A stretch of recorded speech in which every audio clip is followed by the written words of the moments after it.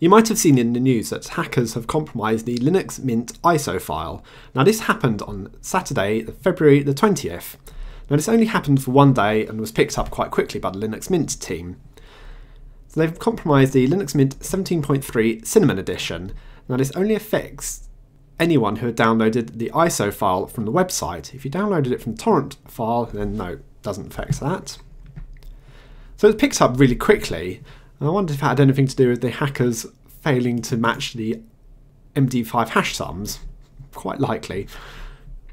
And unfortunately it gets worse for the team because the forums have also been compromised, so all usernames and passwords have now been lifted from the website and are up for sale.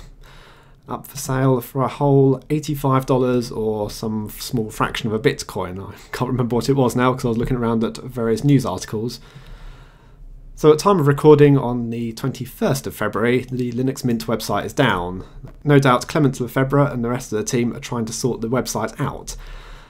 So the reason for the compromise was from a WordPress plugin. How many times do I hear WordPress being the source of the issues for hackers getting into websites? Now it seems to be either like SQL injections or cross-site scripting attacks I read about, but yeah, third most popular, WordPress. Great. Oh, well, it's keeping me in business. Can't complain too much. So there's a bit of a write-up here on Softpedia, although they get the name of the virus wrong. So the file that's been lifted is called man.cy. Now this was left in the var/lib folder. You can check out your system. Command I've just used, I'm just showing this in terminal, but you can get to it other ways through the GUI. If you navigate to the var/lib and looking for files starting with M, I have man-db, that is not the file, we're looking for man.cy. So a normal Linux system will not have that file. If you happen to have that file on your Linux Mint system, then you need to trash it and get rid of it. Just back up your documents and reinstall with a fresh new ISO file. I think some of the advice is to stop using the system immediately, but I'm not so sure because from what I'm reading, the virus that's been used is a denial of service tool. It's to make a system take part in a distributed denial of service attack. So the other option is just to disconnect your internet. If you do that, you could carry on using the system and not be affected. But then of course you've got to go and download a new file, haven't you? So yes, go and download a new file, but don't make too much use of the operating system. Anyway, this was the tool that was used, Katan.c. It's pretty old. Pretty damn old. 2001 I think it was. Let's take a little look.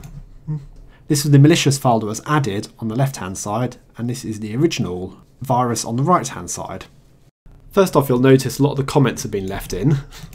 Yep, great. And then we just scroll down a bit, you'll see the similarities. So first function, strworldmatch, yeah.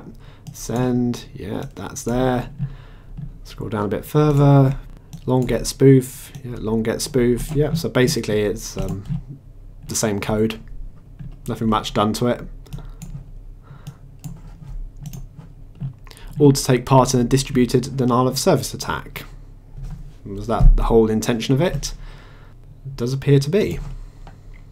So who are the culprits? NSA, GCHQ, script kiddies? I'm going for the script kiddies option because this is a pretty poor effort of attack. Why would you leave the comments in there? Why would you leave such an obvious file in there? Why would they have failed to change the hash sums? These are all things that are very easily doable.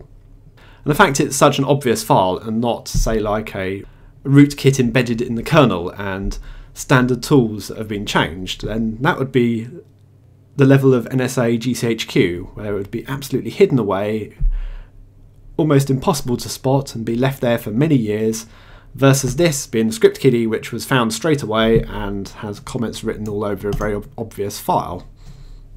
Well, that's my theory. It's not that hard to compromise a WordPress website. So again, that all points to script kiddies. A website based in Bulgaria says absintvodka.com, and they wrote about a 5.IP address as well. So is that there? Yes, it is. So that was the news that Linux Mint ISO file was attacked and compromised. Thanks for watching. I'll see you all later.